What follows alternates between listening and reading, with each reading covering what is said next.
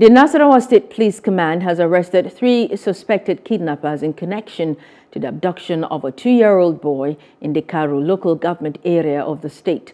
The police public relations officer in the state, DSP Rahan Nansel, made the disclosure at the command's headquarters in Lafia while parading a total of 19 suspected criminals who were arrested for committing various crimes in the state. He explained that the minor had been missing for 2 weeks before his parents approached the police to launch a manhunt on the kidnappers who were already demanding a ransom payment. One Adamu Abdullahi, a male of Orange Market, Maraba of Karu Local Government Area, reported that his 2-year-old son has been missing for 2 weeks and all effort to trace his whereabouts proved abortive. However, on the same date, he received a call from an unknown person demanding for a ransom of 2.5 million naira.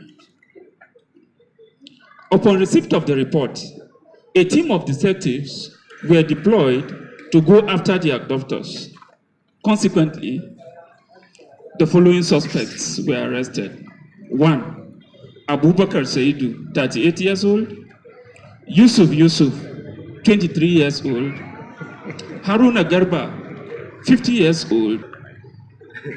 Upon interrogation, Abubakar Saidu, who happens to be the neighbor of the complainant, he confessed to have conspired with the above-mentioned suspect to kidnap the 2-year-old child and handed him over to one Salamatu Abubakar, who is his wife, who took the child to Katsina State.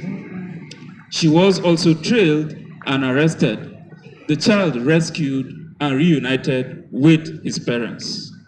Hope you enjoyed the news. Please do subscribe to our YouTube channel and don't forget to hit the notification button so you get notified about fresh news updates.